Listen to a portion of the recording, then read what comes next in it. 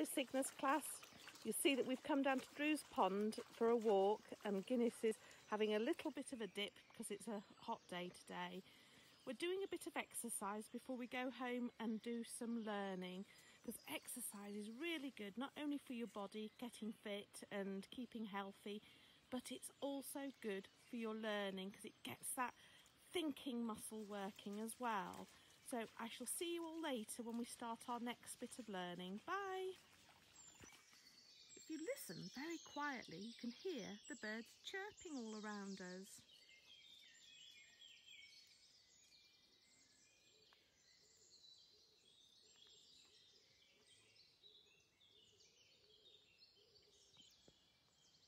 I'm going on a bug hunt. Let's see what we can find. I have spotted something on a leaf right down here. Let's see if we can zoom in a little bit. What have I found? It's got a shell and it moves very slowly. That's right, it's a snail. I wonder if anyone can tell me what the body of a snail is called. It's called a foot. That's a bit of a funny name for a snail's body, isn't it? Now, this little creature has a body a bit like a snail, but it's not got a shell. What do you think this one is? Looks as though it's eating the yellow buttercup. It's called a slug. A slug. Now, on my walk, I've been collecting sticks of different sizes. I've got some short ones and some longer ones. I'm going to have a go at trying to make some shapes. First shape I'm going to make is a triangle.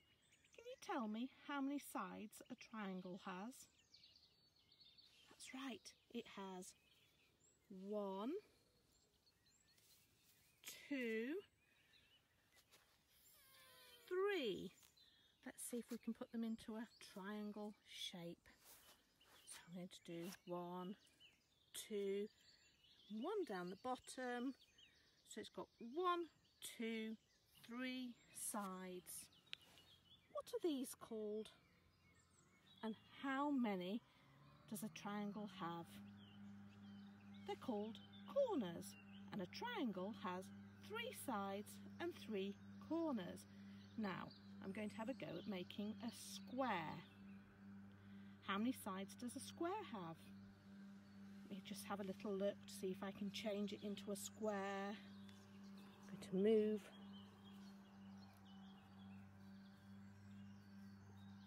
the sticks.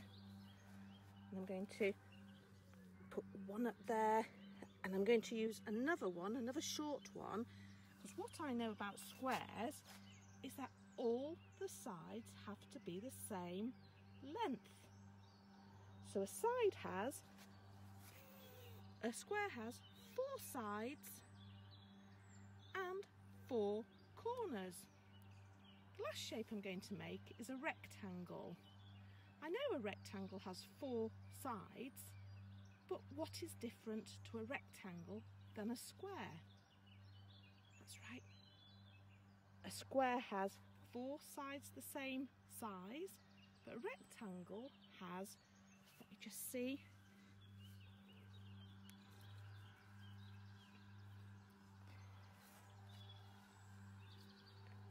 a rectangle has 2 long sides and 2 short sides. Does it still have 4 corners? Yes, it does. I wonder if when you're on your walk you can make any other shapes out of sticks. This time we're going to order the sticks by size. You can start at the longest or you can start at the shortest. I'm going to start with the shortest stick. Tell me when to stop when you see the shortest stick. Is that the shortest? Yes, it is. I'm going to move that over here. What goes next, do you think? So I'm going to stop this one.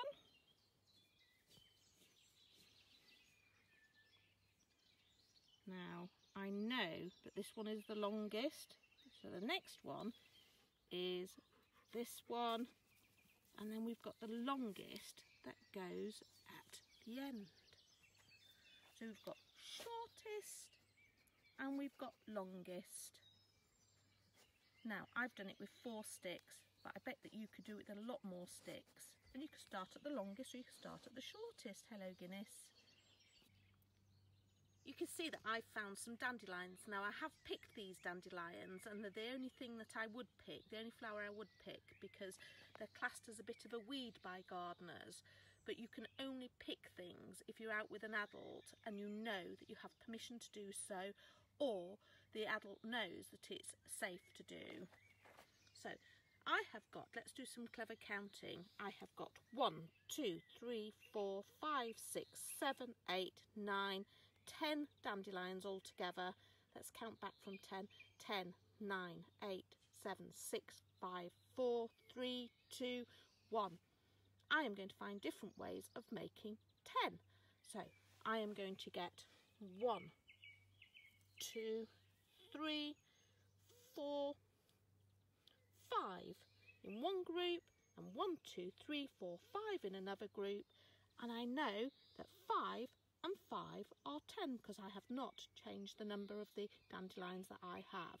I am going to change over. I'm still keeping 10 dandelions all together, but I have got 1, 2, 3, 4, 5, 6 dandelions, and 1, 2, 3, 4 dandelions, and 6 and 4 make 10. Can you find lots of different ways of making 10? These are our bonds to 10. I've found some leaves. I've found some brown leaves and some green leaves, and we're going to be trying to do some adding. Now when we're adding, does the number get bigger or does it get smaller? That's right, when we're adding, the number is getting bigger. When it's all together, the number gets bigger. So I am going to have 1, 2, 3, 4 brown leaves, and 1, 2, 3 green leaves. How many leaves have I got all together? I have 1, 2, 3, 4, 5, 6, 7. Altogether I have 7 leaves. If I wanted to be very clever, I could make some sticks. Take a stick. Can you see what I've done? What have I made? I've made a cross. I've made an adding or an addition sign. This time I'm going to put another brown leaf there, and I shall put another green leaf there. So we've got 1, 2, 3, 4, 5 brown leaves, and 1, 2, 3, 4 green leaves. How many leaves are there all together? There are 1, 2, 3, 4, 5, 6, 7, 8, 9. Altogether there are 9 leaves. I've got some green leaves and we're going to do some taking away or subtraction. Now when we're taking away, does the number get bigger or does it get smaller? This is what we are going to find out. So I am starting off with 1, 2, 3, 4, 5, 6, 7, 8 green leaves. And I'm going to take away 1 green leaf. How many green leaves am I left with? I'm left with 1, 2, 3, 4, 5, 6, 7. So 8 take away 1 is 7. Another way of saying it is 1 less than 8 is 7. I'm going to put back my green leaf, and this time we're going to have a go at taking 3 away. We've got 1, 2, 3. How many green leaves are left? There is 1, 2, 3, 4, 5. So 8 take away 3 is 5. 3 less than 8 is 5. The number is getting smaller. I spy with my little eye something beginning with t, t, t. You see what it is? Yes, it is a tree. I spy with my little eye something beginning with B, B, B. Buttercups. I spy with my little eye something beginning with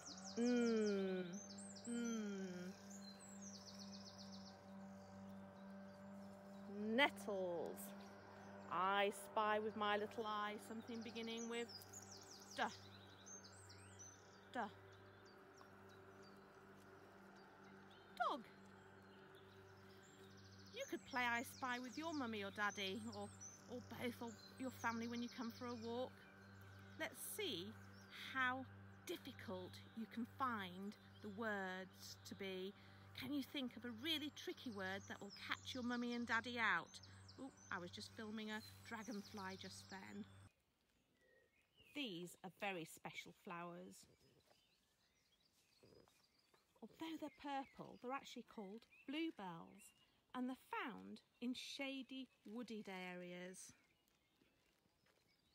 And they usually come out at the end of April and in May. And they're very delicate. And these are flowers that you definitely must not be picking on the walk, because they're getting rarer and rarer, which means there aren't many of them around anymore. Guinness and I have come to the end of our walk just about. I hope you've enjoyed coming on our walk with us and have found lots of learning that you can be doing with your mummies and daddies as well. You can be doing number work, you can be doing bug hunting, you can be doing I Spy with phonics. See you soon everyone. Bye.